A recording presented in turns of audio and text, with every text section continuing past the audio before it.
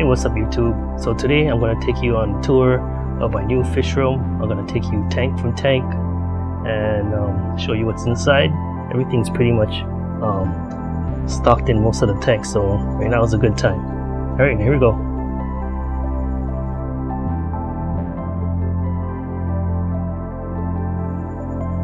Alright, first off I have this pair of gold garden variety killifish.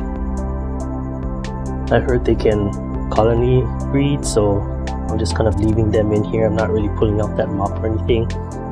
I do check it from time to time, but no luck yet. They did once have a fry that grew kind of large, but somehow they got lost. I don't know what happened to that guy. Yeah, that's that tank. And next is my lone histogramma cockatoides. His female sadly recently just passed away, so I'm gonna have to somehow find a female for him. Hopefully someday I can do that. I think it's funny how this tank has that coconut that looks like a guy with a toupee, his mouth open. Alright, that's that tank. This tank actually has no fish in it right now. This is where I'm gonna put some rice fish that I'm getting from 54 Punchy. Can't wait for that to happen. Alright, in this tank I have a colony of blue dreams. Also I have three, let's see if I can find them, 3 panda shrimp. Let's see, I see one on this side. Kinda hard to make out. There that one is. Right now that's my favorite shrimp. I only have 3 of them, so hopefully they breed. Alright, let's move on to the bottom rack. Okay, here I have my beta fry, and these are only about 5 days old. I did take out the male already, but I'm not sure if the camera's picking them up. They're super tiny right now. Right now they're eating vinegar eels, baby brine shrimp. I do throw in some baby moina, which is a type of daphnia in this tank. And I did see them kind of biting at it, but I haven't really seen them eat one whole. They might be a little bit too big for them still. But this is a very, very large spawn of beta fry. Here we go. Here's a little bit better shot. Like you guys can see them there. But this is actually my first beta spawn, so I'm pretty excited about it. Alright, next tank here is my Hillstream tank, and it's been a while since I showed you guys how what it looks like. But the nice thing about this tank is they actually had a lot of fry. The longfin white clouds did anyway. The Hillstreams did not yet, but they're doing good. Right now they're just kind of hiding out in the back over there. Okay, this tank over here is actually where I keep the baby white clouds. They are really grown up quite a bit. They're about 3/4 of the size of the adults over here. So yeah, and I think I counted about 15 of them. Not too big of a spawn, but I did take them out of the parents' tank in hopes that the parents would have more fry.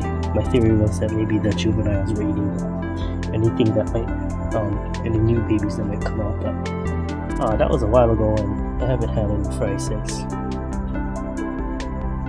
Also in this tank I have some albino koi guppies, and these females are huge. Yeah, they're ready to burst anytime now. So these albino guppies, they're real fry eaters, so as soon as you see them you gotta take these babies out. So hopefully I'll catch them in time. I do have one lone drakefin barb. The rest of the drakefin barbs are still in this pond, but I decided to take one out just so that I can see it. These are the fry, one of the fry that I had. There are also some plecos. There should be about 4 red plecos and couple of longfin albino plecos in this tank. Yeah, that's this thing.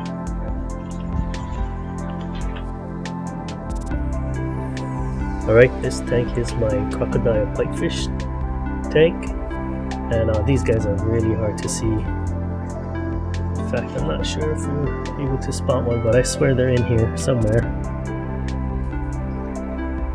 I just threw in some baby moina, which is a type of Daphnia, so hopefully get them to come out. Here's a look at one right now.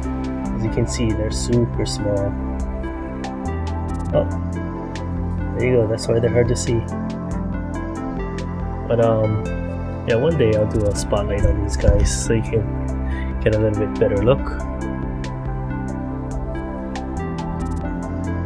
This is kind of a dark water tank.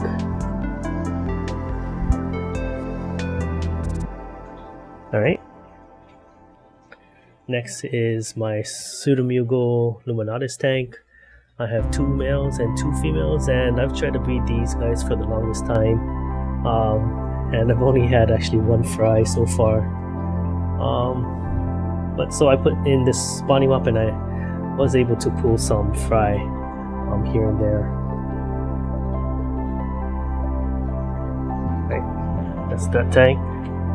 Next is my Pseudomugo Gertrude tank. I think these are Aru 3s. They kind of have this orange tinge to their body, not a pure white look.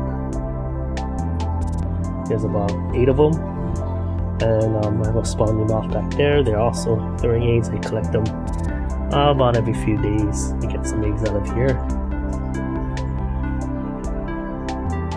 Okay, in this tank I have a pillar in the way, but this is where I keep my German blue rams.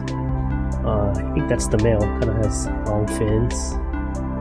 And also I have some Cacatoides, not Cacatoides, Apistogramma juriensis.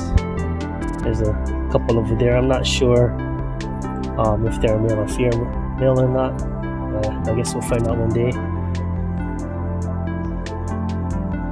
But I just put this pot over here, and I noticed that these rams instantly took to it, so hopefully this works out. Okay, in this tank I have a couple albino bushy-nosed plecos that I actually got from Big Easy in Ohio, and they're in this tank, and I have about 15 of these Mycorrhizboras, and I also have some neon blue gobies in this tank. But looks like they're not out right now, hiding somewhere. Here's one of those gobies. I think this might be a female. It doesn't really have that blue on it, and it has kind of a more clear body.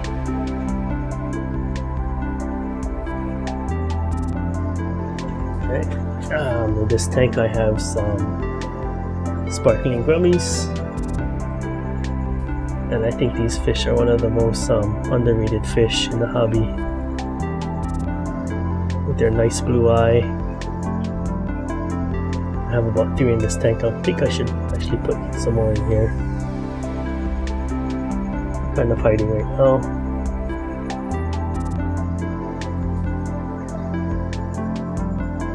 Alright, now we're heading over to the next rack over here. This is actually the rack that my wife takes care of.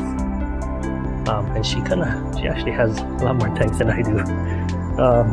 But here we go. This is the first one. This is the male guppy tank, and this is where we keep several strains of guppies. You can see the double air red mosaic guppies and the Japan blue grass males. And I really like this setup because when we do sell some of the guppies, it's easier to pull them from here because we can see them easily. And here we have some high fin plecos as well. I like those guys. Alright, the next tank over is the... where are they? There should be 3 discus somewhere in this tank. Oh, they're here. I think I just kind of woke them up. But I actually bought these guys for Valentine's Day for my wife. and they were like a size of a dime. Maybe now they're only a size of a quarter, so they're not growing super fast. I haven't gotten them to eat pellets yet. They're still only eating live food, so yeah, I'm not sure if anybody has advice on how to get these guys on dry food. Leave it down in the comments. This is the first time we've owned Discus. Alright, so here is another guppy tank. This is the female guppy tank, and then here is the female Dumbo red mosaics and some Dumbo albino kois. Let's see, I can see in here. Oh, and the Japan blue, the bluegrass as well. Alright, it's heading on down here. These are a couple snowball plecos or L201s that I bought home from Ohio, and I also bought these for my wife. And they're not very much fun, but they're pretty fish. They just kind of stay in these caves, and you can hardly see them. But yeah, they're pretty. All right. In this tank we have some Pseudomugal fricatas, and my wife has been breeding these. I guess she's a better breeder than me, because she just bought a pair of these, and they had fry, and when she put the fry up here, she set up this breeding setup where she just puts a container up here, and her sponge filter will pump in some water, and then she cut a hole here, put some sponge so that it overflows. And so right now she has about 3 fry in here. I'm not sure if I can catch them in the camera. This one right there that I see. But yeah, she just had fry in the top here. She saw it and she just dumped them in here, no problem. She's lucky. She's got to touch. Alright, right here is a batch of Super Dragon Dumbo Ear Guppies that I got from Twin City Guppies. There should be 2 trios in here, and they did actually have some fry already. They're getting the fry are a little bit big, but they didn't have too large of a drop, so there's not too many fry at this moment. But some of the females are really large, so hopefully they'll have some bigger clutches soon. And here's another one of her breeding containers that she's made. Alright, over here we have some, what are these? Blue Moscows, the females. I'll show you the males later on. But this is a strain that we got from a fellow hobbyist. That's part of our Honolulu Aquarium Society Club. I really appreciate those. Those are some really nice guppies. I'll show you the males. Let's see. Here you go. So these are not just only the males, but this is some of the breeding pairs that we have for the Blue Moscows. It's a nice fish. Let's see what we have in this tank. Alright, this is the fry. Oh, just some double ear fry. Alright, over here we have a small colony of multis. These are shell dwellers. I took a bunch of babies from my upstairs tank and I put them down here because my wife wanted to keep some of them separate. These guys are cool.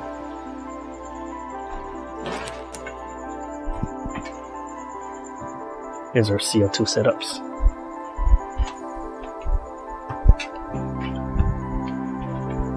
Alright, this is 2 of her Oscars that she's keeping. There's an albino and a regular colored one. It's been a long time since I had an Oscar, but they're pretty cool, sociable. Always begging for food. Alright, over here we have another batch of male Dumbo ears and a pretty nice planet tank that she's actually running CO2 on. Okay, we got some batches of Daphnia. Let's see what's in this tank. I don't know what to call these, but I've had this guppy for a while. It's kind of a purplish color. I don't know what it is, but I kind of like them when I just been keeping them in this tank. Alright, this tank we have a colony of male meadowhead blackleys. This is one of my favorite guppies here. And I think I'm gonna post these for sale pretty soon. These are ready to go. Look at them. Nice strain. Very happy about those. And last but not least is a tank full of Daphnia. You can never have too many setups of Daphnia, just in case one crashes. This is a 20 long. And then we also have a bunch of buckets full of them too. Okay, I hope you guys liked the tour of my fish room. And let me know if you guys want a spotlight of one of these tanks, if you guys want me, if you have any questions on any of them in particular. Let me know in the comments and I can do it in a future video. Alright, thanks for watching.